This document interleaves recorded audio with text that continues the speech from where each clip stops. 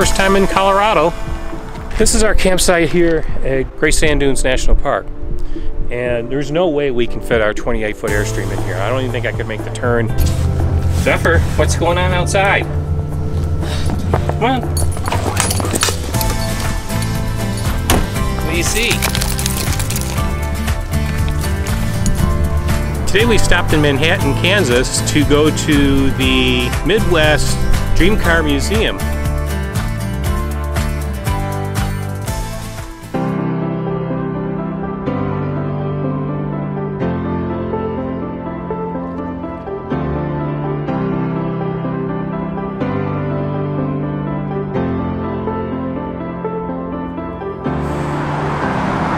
So this is a problem with this Harvest Host. We're right on the expressway and it's a little bit on the loud side.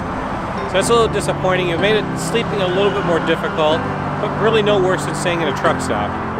So we're gonna go in and check out what the Harvest Host has as far as wine and such, and maybe pick up a bottle. So just come along with us.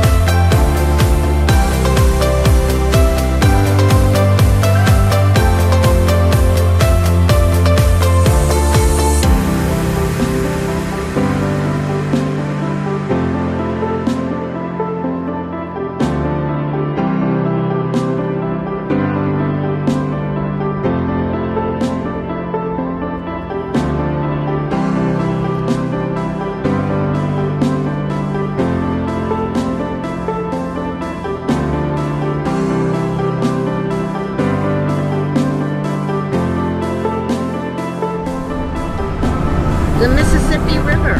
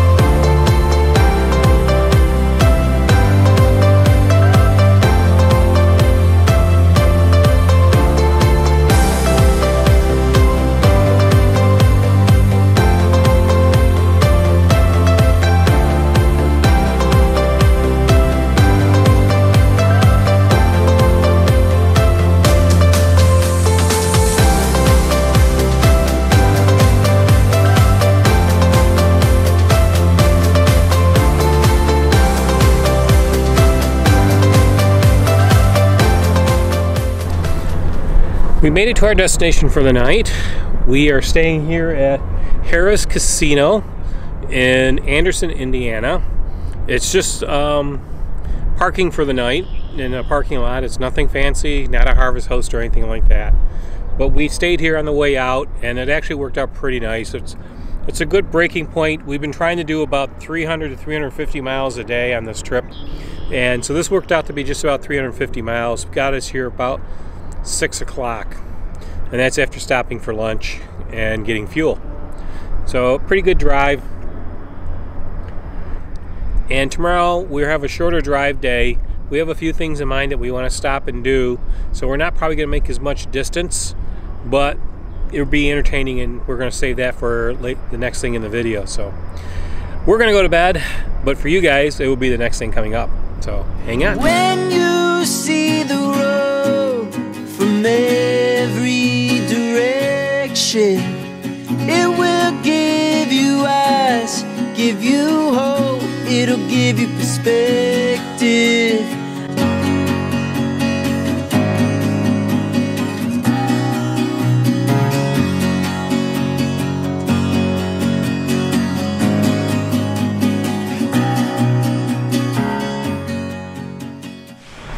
Today we're heading into the Air Force Museum in Dayton, Ohio, and this is the second time I've been here, but Diane's first time. I was here a couple years ago, and I wanted to bring Diane back, and we're going to be in this area today, so I thought it was a great opportunity. A lot of neat things to look at here. They have a number of presidential Air Force Ones and a wide variety of airplanes. It's all indoors, which is nice for a day like today because it's kind of gray and cool. And I'm looking forward to it. yeah, we'll take you guys along. Come on. This is the presidential wing of the museum. All presidential planes carry the designation 26,000 on the tail, except when the president is aboard, then it's considered Air Force One.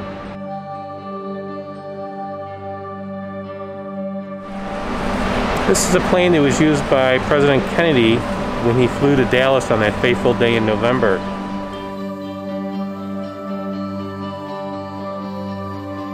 It was also the plane that President Johnson was inaugurated on, or sworn into office on, I should say, and President Kennedy's body was returned to Washington.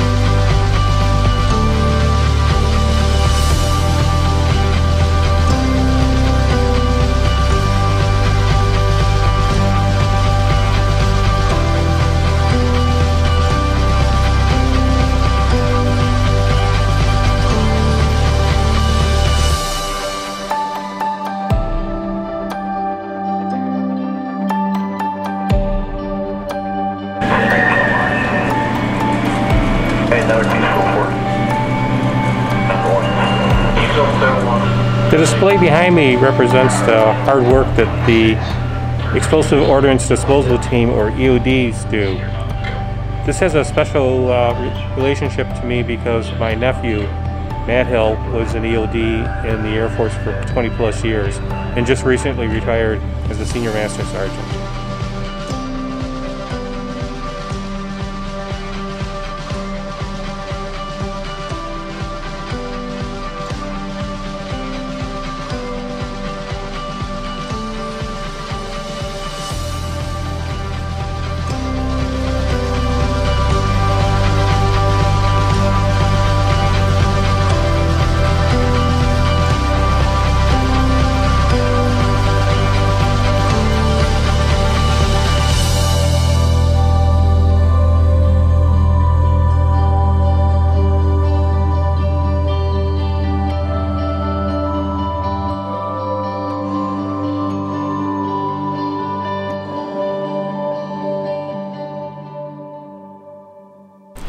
What did you think of your first trip to the National Air Force Museum?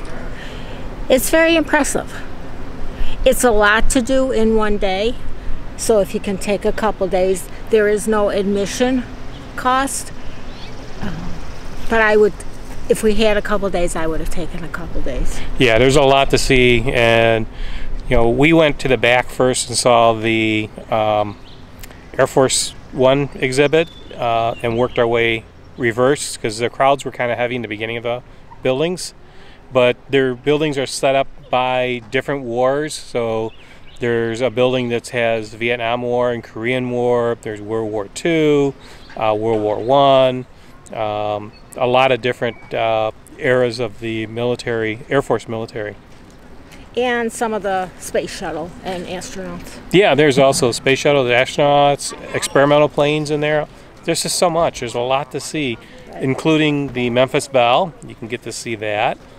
So you also see the boxcar, which is the plane that dropped the atomic bomb onto Nagasaki, which ended World War II.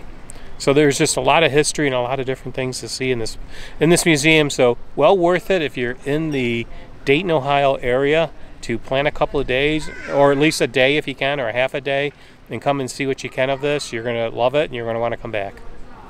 Yeah, it's a lot of fun. It's a lot of history. A lot of history. Big building, so it's safe to kind of walk around there. You're not close to a lot of people. It's really a very, very interesting place to visit.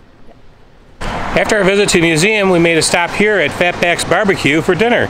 And let me tell you, it was really good. So we're going to add that to the recommendations if you're in the Dayton area. Stop at Fatback's. Now the parking lot might be a little bit tight, but we found room to park the Airstream in it.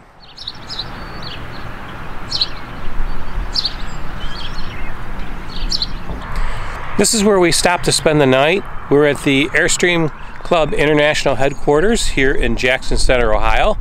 And this is also the home base for Airstream, where they're all manufactured. We drove by the factory on our way through here.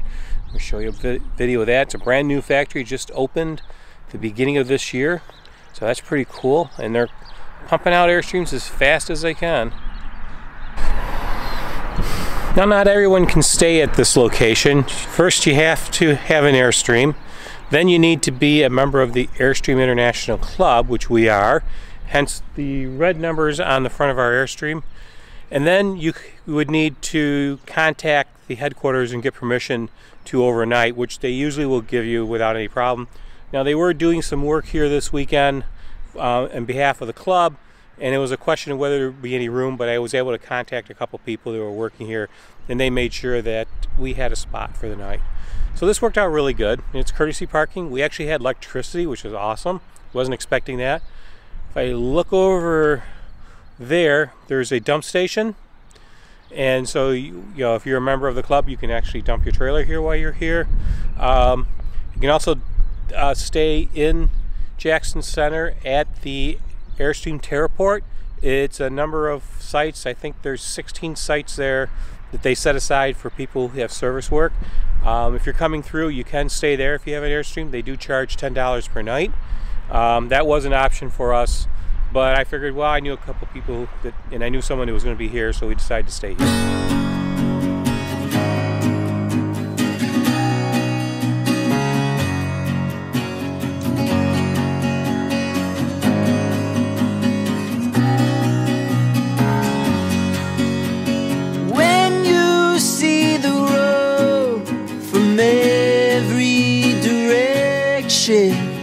It will give you eyes, give you hope, it'll give you perspective. I've been back and forth, and yeah, I had my crashes. Now I've seen the road, it goes every direction. Oh, there are stories to tell, the times we grew and the times we fell. Oh, I've been afraid some days, but the road will lead us to a better place. Road will lead us to a better place.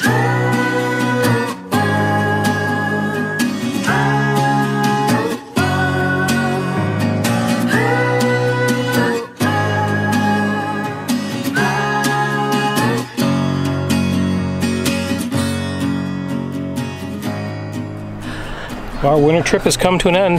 Yep, we made it home. And it's cold here. Yeah, it's pretty chilly here.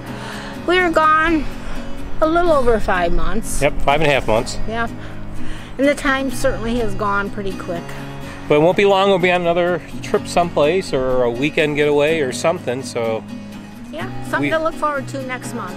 Well, if you like this travel video and you want to see more, what should they do? Please give it a thumbs up and subscribe to our channel, Zephyr Travels. And hit the bell for notifications. That way we notify you when we post new videos. We try to post videos on a weekly basis, and we'd love to have you follow along in our journey. Until the next time, we will see you down the road. See you down the road, everybody. Bye.